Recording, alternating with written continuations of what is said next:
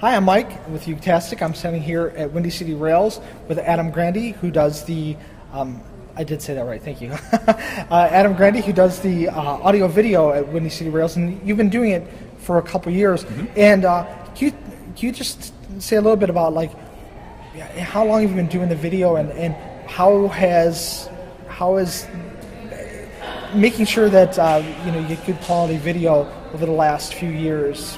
I mean, has that been something that's changed a lot since you first got involved? Yeah, I've been with Chicago Ruby and Windy City Rails for about 3 years, since 2009, and it has been evolution. It's something that I've been excited about. I'm real passionate about live production, so it's a great opportunity to get involved.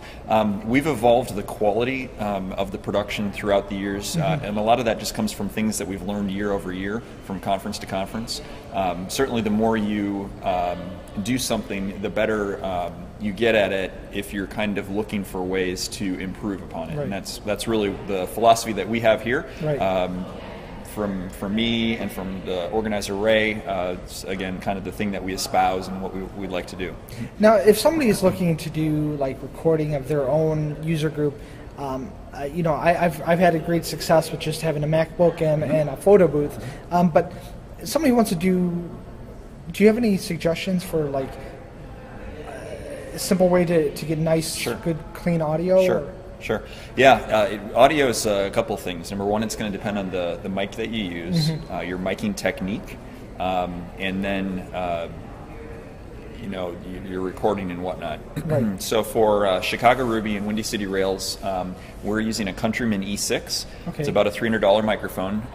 It's widely used in live production, concerts, churches, all kinds of things, because it's a great price point, delivers fantastic audio, and kind of getting back to some of the things that influence the quality of the audio, your miking is important. So, for speaking, your options are either a stationary microphone, a handheld microphone, a lavalier microphone, or what I'll call an ear microphone. So the Countryman is an ear microphone, which means it's proximity miking. So the mic element is just right by the mouth and whatnot. So with the E6, you start off with a phenomenal sound, and then once you kind of send that sound to the recording, again,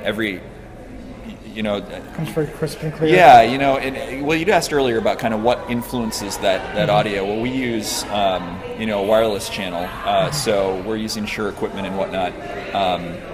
So that's, for our signal flow is pretty good. So that's how we handle that. Okay, and has there been anything that's been like a real big surprise with like that you might think it'd be a common? Was there something maybe you had a common assumption about? We have to have this kind of audio for that you've learned didn't work quite the way you thought it would, assumptions are common, and they can actually. You think one thing and another thing happens. I think especially when you talk live production, a lot of things can happen. And that's where doing things regularly and kind of knowing what you're doing really helps. I don't know that I could put my finger on any real one assumption that's been hard for us. I think as it relates to user groups, what we found is, if you're recording the user group audio or video with the intent of distributing it for people to view or listen to, usually, for user groups, you're working with volunteers or whatnot like that. So what we try and do is we try and do our production as close to the actual user group as possible. So when we record a video, we want to edit it and upload it that day. Because that decreases the time when people become less motivated and like, oh, well, we'll just do it next time we meet and things like that. So an assumption for us has been that, the quicker we can get to distribution, the better it's going to be for everyone. Yeah, it's the swallow the frog kind of thing. Exactly. It's gonna be time consuming. It's gonna be a little painful, and especially if you get a rhythm down to it. That's probably the biggest thing is that it's a very machine. It's very mechanical. That's what I'm trying to say. Now, the other thing is that you're not a developer, but you watch these conferences, and you've been doing it for years, and you watch all the speakers get up, and they have their talks. What kind of evolution have you seen? Is it like they just are kind of the same thing every year, or have you noticed that the style of a presentation is drifting or something that maybe those of us in the audience who are there as developers are just listening to the content, maybe not listening to the how it's framed. Yeah, I don't know programmatically if presenters are presenting differently than they have 3 years ago. Yeah. I would say there's a couple of changes year over year. For us, the most basic is the conference has grown, right. So there's now more people, which means that we now can have more presenters. That also means that we can also have different types of presenters. So you're right, I'm not a developer. I don't really get too much into the day-to-day coding and whatnot. But I would say beyond kind of very technical things like RSpec and whatnot, right. We're also getting into kind of more of the management tasks. How do you work with your staff of developers? What are the ways to improve upon that and working as a team and whatnot? So there's been some new talks that have really, I think, been food for developers and managers that can really improve their practice beyond their technical skills.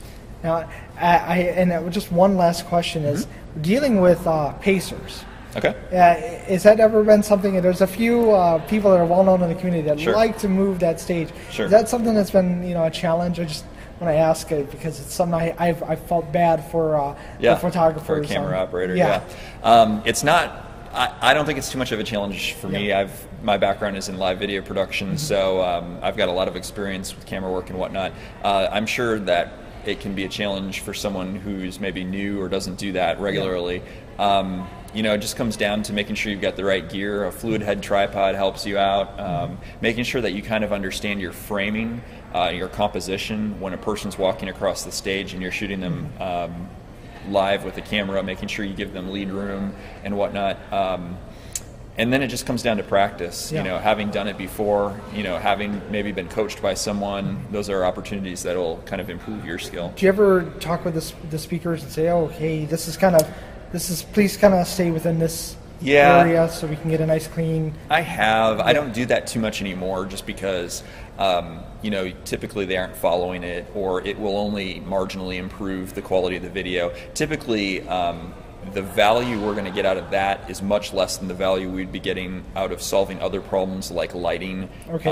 Or, for this conference we're using a front projection setup, and so people are walking through the projection. So solving that problem for the future, getting a rear projection screen and whatnot would be an improvement over what we've got now. So okay. Yeah. Well, thank you very much for taking the time. Definitely to speak. glad to. And thank you to for help. doing the video. Absolutely.